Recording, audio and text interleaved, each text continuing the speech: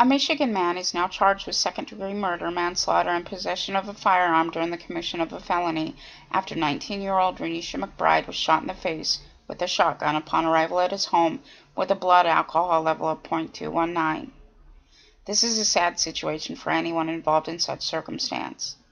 Corporate counsel and the media present that violent crime rates in the Dearborn Heights area of Michigan are relative to the, quote, national average, according to citydata.com, and in fact, during the months leading up to Renisha's death, there are media reports of several murders, robberies, and other vicious crime, such as the Family Dollar Store murder and kidnapping and murder of 20-year-old Brenna Matches overnight in July. Tyann Brown, mother of three's body, was found on October 30th, only a few days before this terrible accident. But of course, these things leave residents on the edge, with itchy trigger fingers, fear flowing through their veins like blood, as they're ready to defend themselves from an unlawful intrusion in the middle of the night. Sadly, Gerald Durswell, an attorney willing to cash in on the death of this beautiful young woman and the reactive behavior of a resident kept perpetually in fear by media influence, is quoted to have said in a recent interview, quote, "The bottom line is he should have called 911 when he heard a disturbance, and we know for a fact the police would have been there in 2 minutes," end quote.